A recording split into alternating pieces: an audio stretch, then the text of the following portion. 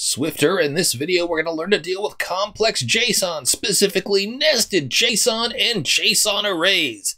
Giddy up!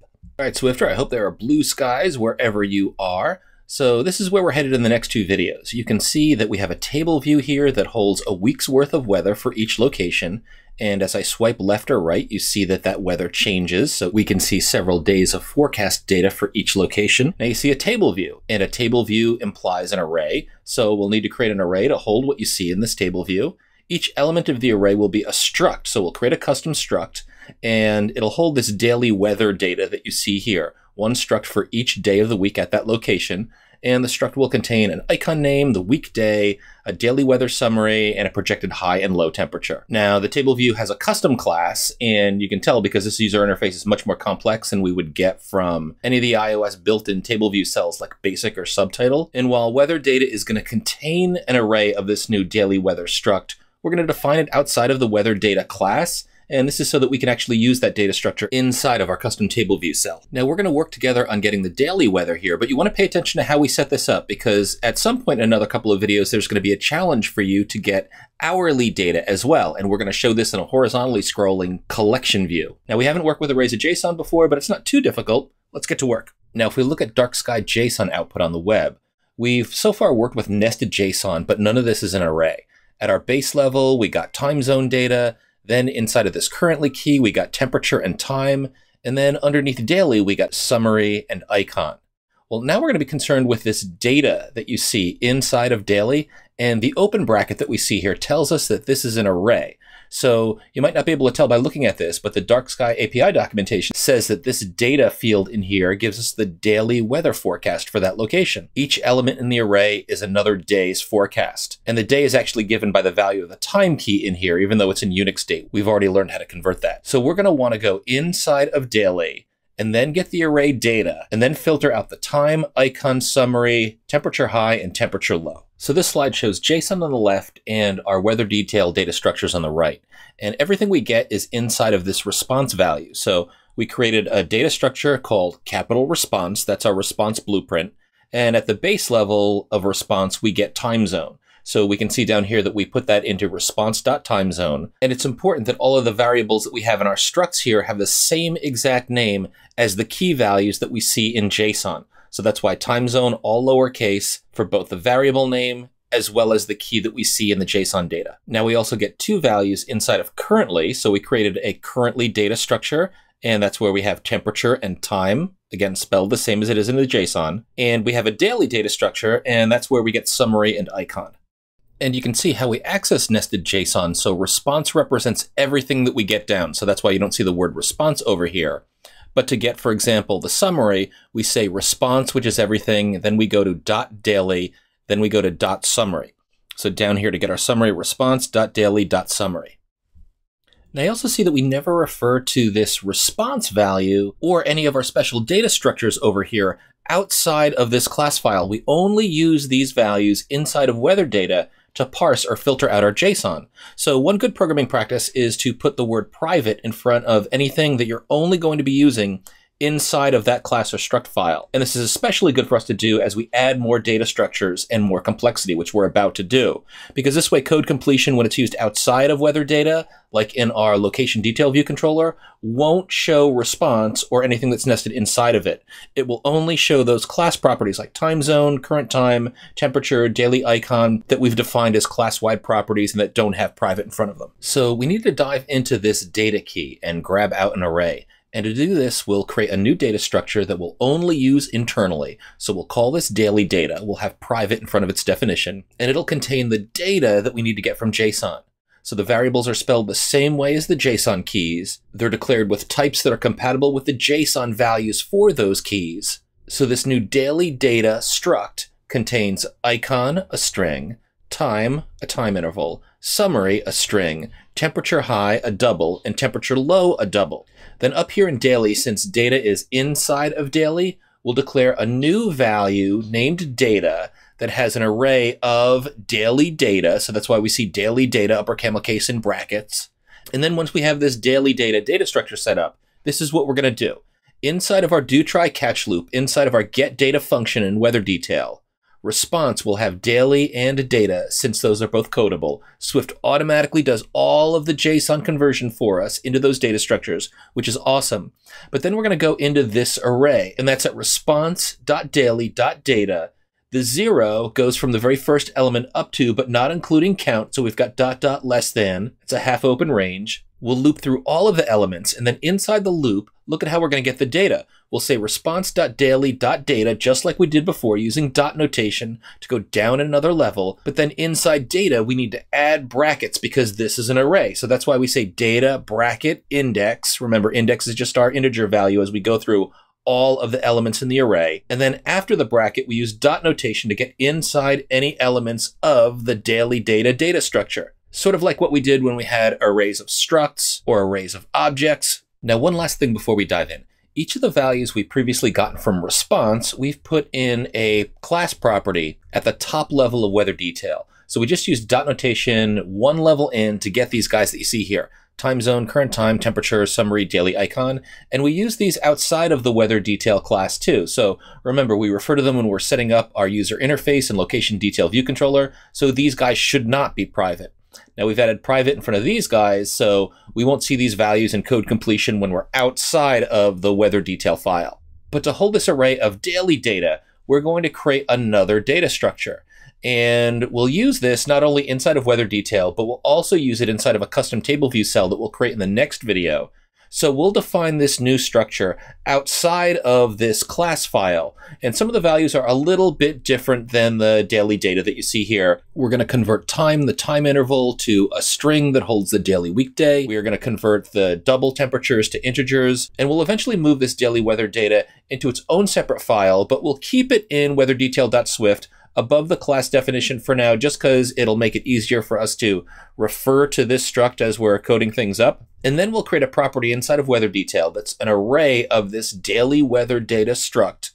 And we'll call that lower camel case daily weather data. And that should give us what we need. And so now also notice what we do when we loop through this data array that we get back in our response. We use dot notation to dig into the response values so that we get each of the individual key and the values for those keys that we want that's inside of a given element in this data array. Then we assign it to a local constant. Then we use these local constants to create a new instance of daily weather data. And then we append this new daily weather data as a new element inside of our daily weather data array. So this one here is an array, and we'll eventually be able to access this array and use it in our table view. And it's really recommended that you go back and take a look at this code after you entered in and you've got it working to make sure that you understand everything. As mentioned in a future video, you're going to be challenged to do something very similar to this to get hourly weather data instead of just the daily weather that we're getting here. And so as a developer, this is definitely the kind of work that you'll be expected to repeat, but in a different context, using different JSON. And remember, programming is just like learning a foreign language. You don't look at vocabulary once and never again. You constantly review until you really have it down. So hopefully the video approach will really help you gain mastery of these concepts. As we go through this initial complexity, you can go back, and after you've seen things run, hopefully you'll get it that time. So now that we've got our blueprint for what we need to do, let's code. So we'll do our work inside of this video inside of the weatherdetail.swift file. So let's first set these structs to private. We'll put private in front of the struct definition, and this will make it so that these are only available inside of this file. We never refer to response outside of this file, so it really makes sense, and we're not polluting what we would see in code completion if we start to refer to anything that's of type weather data outside of this file. And below these three structs, we'll create our new struct. So we'll say private struct capital daily data, upper camel case, colon codable, open and close curlies. And then we'll declare our properties, var icon colon string, var time colon time interval, var summary colon string, var temperature high colon double, and var temperature low colon double. All of these are named the same way they're named inside of the keys in our JSON, and the types are compatible with the values in the JSON. Now inside of our daily struct, we'll create an array of daily data. We'll call that data. So we'll say var data colon, and then in brackets, daily data, the struct we just created. And again, this is called data. lowercase letters, because that's the same name as the key inside of our JSON. Then scroll down inside of the getData method, inside of our do loop, after our try, we've got our JSON response. Just after we set daily icon here, we'll start our loop. And we'll use this to get all of the values that we're interested in that are inside of this data array. So we'll say for index in 0 ...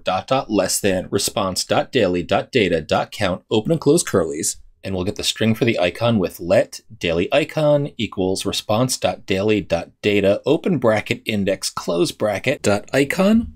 Then daily summary, let daily summary equals response.daily.data, open bracket index, close bracket, dot summary. Then to hold the high temperature, let daily high equals response.daily.data, bracket index, bracket, dot temperature high. Then I'll copy the daily high line, paste it down below, change daily high to daily low, and temperature high to temperature low. Then I'll scroll to the top just above where I start to define the weather detail class, and I'm going to create that struct which is going to be used not only inside of this class to create an array of daily weather data, we'll also use this inside of our custom table view cell that we'll create in the next video. So we'll call this struct daily weather data. We'll say struct upper camel case daily weather data colon codable, open and close curlies. Actually, this struct probably doesn't need to be codable because I don't think that we're actually getting anything from JSON directly into this struct, but I'll leave codable in for now. And then let's define the 5 properties of this struct. So var daily icon colon string,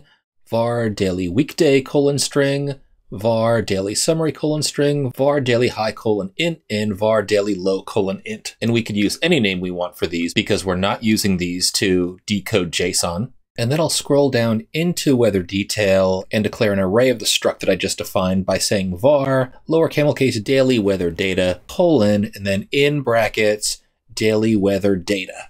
And then equals, open and close brackets, so this starts out as an empty array. Then we'll scroll back down to our do loop after we've decoded our JSON and created these constants.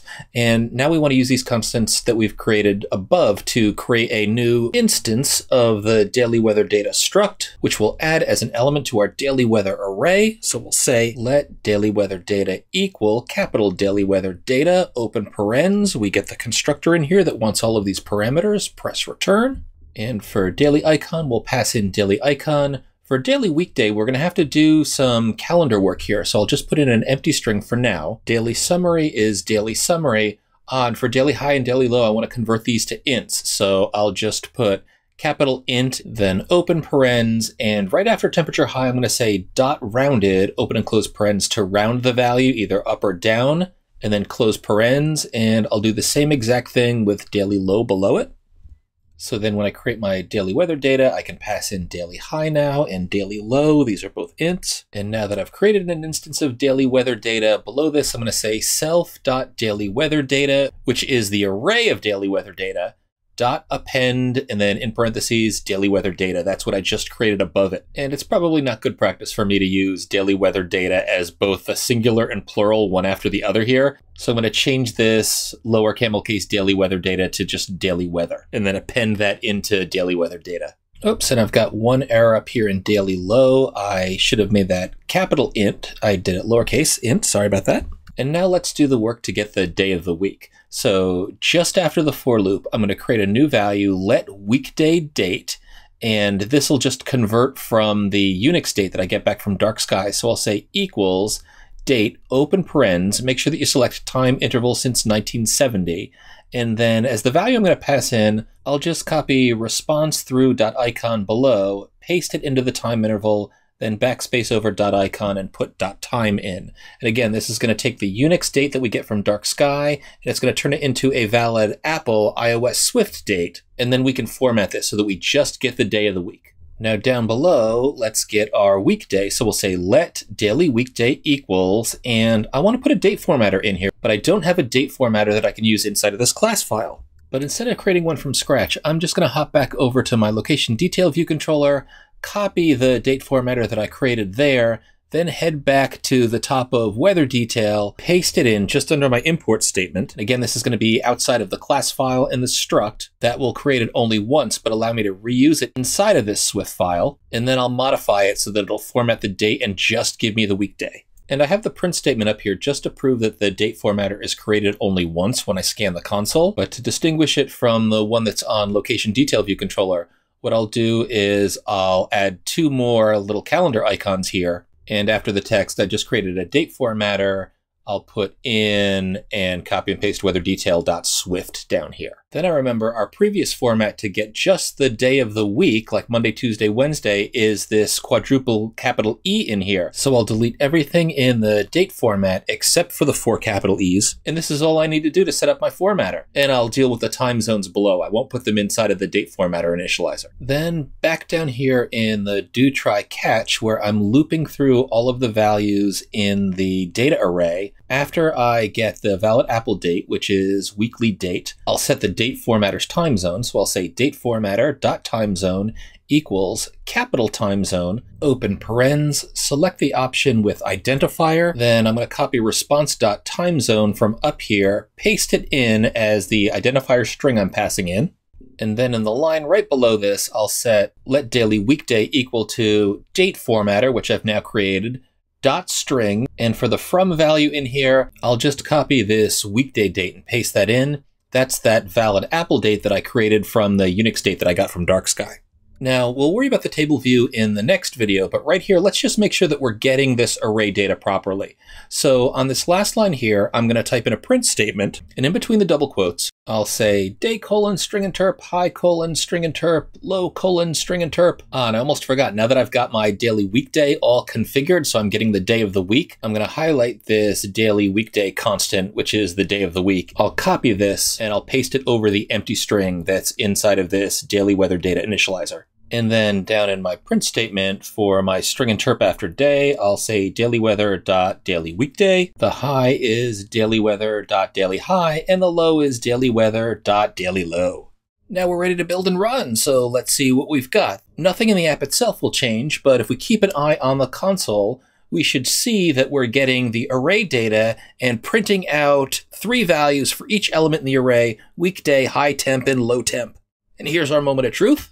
And hey, there it is. We can see that we've got daily weather data printing out for location at coordinate 00. We can scroll up. We can see that we created that date formatter inside of our weather detail file just once. We've got the dates from Wednesday to Wednesday. It looks like it's really hot at coordinate 00. Then if we swipe on over to Gonzaga, we see the Gonzaga temps. We can scroll to find the Gonzaga temps in the 50s starting on Wednesday, almost 60 a week from today. Let's swipe again. Georgia Tech, San Francisco State. Let's look at Boston College. What's the future look like weather-wise for me? And it looks like today will have a high of 54, 44 tomorrow, almost 70 on Friday. Woohoo! And looking good. So folks, in this video, you learned how to grab an array of data from JSON, how to put that inside of your data structure. In the next video, we'll tackle the table view.